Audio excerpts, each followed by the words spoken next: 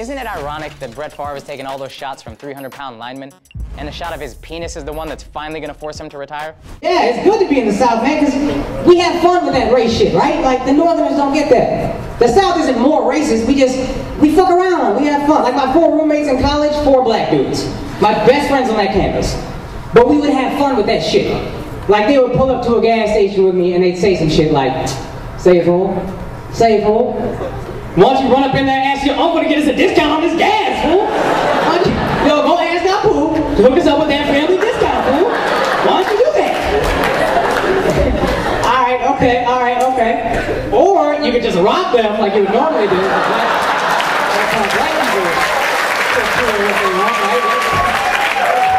How they do that shit. I stood up for us. We had fun back and forth. I bet. That's funny. Let me tell you this.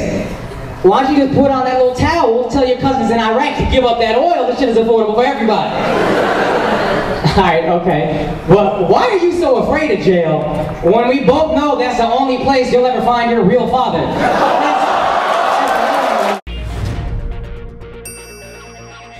A-Rod, you know you won a World Series now, right?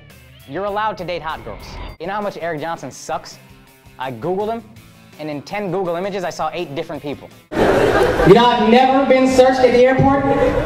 You know how fucking embarrassing that is as a proud brown man to never get searched at the airport? I'm so excluded from my community off of that shit.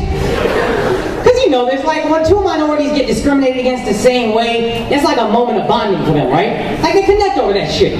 I'm left the fuck out of that conversation every time. Me and 2 brown friends will be talking, and one of them will be like, dude, I got searched for 20 minutes on my last airplane flight. And then the second dude will be like, oh, dude, I got searched for 35 minutes on my last airplane flight. And you'll see like the connection in their eyes, right? Magic just happened. Then they'll try to draw me in. They'll be like, what about you, Akaash? They told me Mexicans don't blow up planes. That's what they told me. They asked me to fix the plane.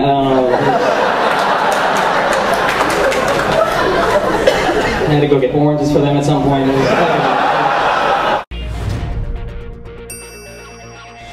They should change the name of that show to Dancing with Who?